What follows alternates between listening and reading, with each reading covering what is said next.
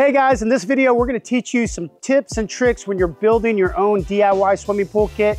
Stay tuned, we've got a lot of great content for you that hopefully will answer a lot of questions and make your construction process a breeze.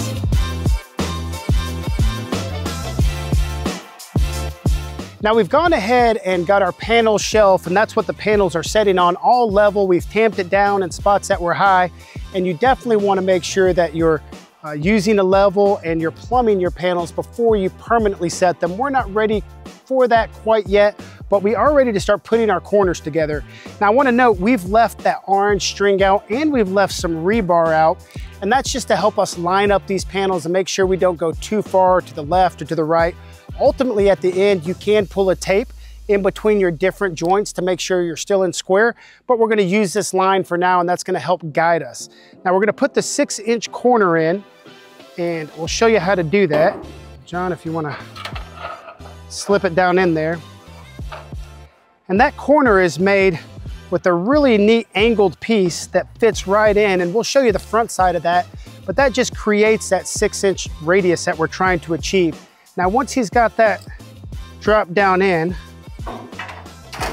we're gonna go ahead and lock it into place, and I'm just gonna use this tool to line these up and make sure that we are correct in our placement. There we go. And let's make sure that we're still lined out good. Everything looks nice.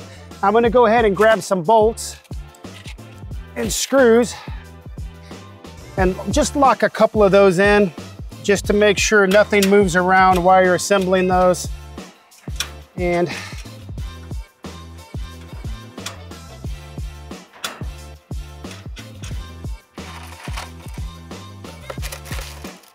in the corner, you do need to put a couple bolts in.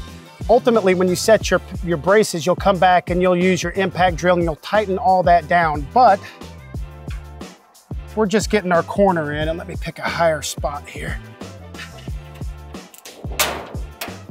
And we don't want that corner moving around on us, so I'm not gonna impact drill those in yet. But at least this won't move around while we're setting the rest of our panels. Grab another one down here, John.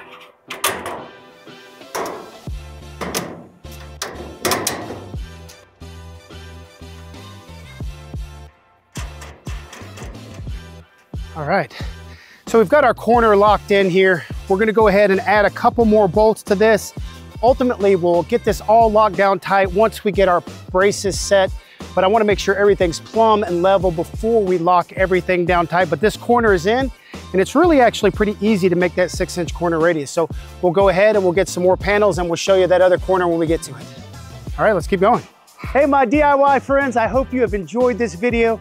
I hope there's a couple takeaways that you can use when you're building your own pool. And remember, you can watch, learn, and build your own swimming pool kit with poolwarehouse.com. We'll see you on the next video.